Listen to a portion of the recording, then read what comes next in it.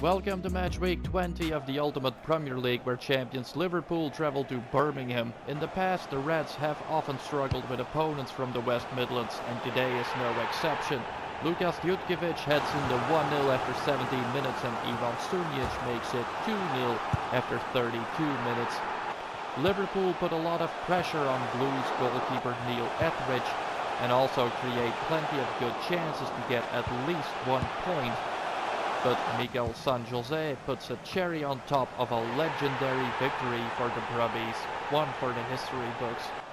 Dominic Calvert-Lewin fails to score his 16th goal against Chelsea, who take the lead via Hakim Ziyech.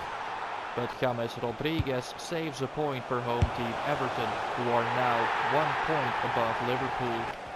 But Tottenham Hotspur join Everton at the top after a 4-0 win against Marcelo Bielsa's Leeds. Ex-Leeds player Jack Clark scores in between 2 goals for Vinicius, and it's Son who determines the final score.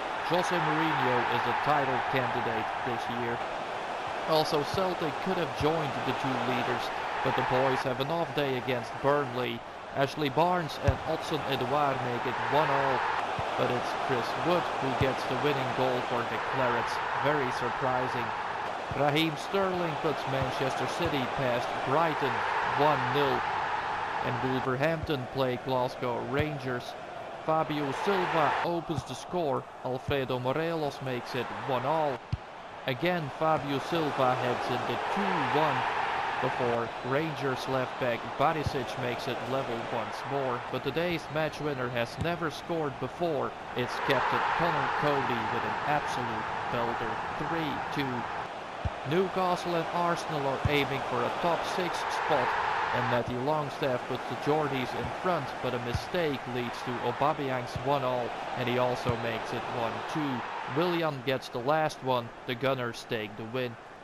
Also, Man United get to celebrate against Aston Villa with 2 lovely goals, a volley from Marcus Rashford and some nice moves from Anthony Martial.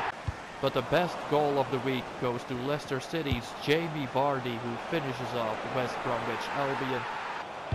West Ham pulverize Sheffield United with 2 goals from Mikhail Antonio and 1 from Said Benrahma. The Irons are far away from relegation trouble now. And James Ward-Prowse is unable to win it for Southampton away at Brentford, because Miguel Forbes has a bright idea right before the end of the game, 1-1.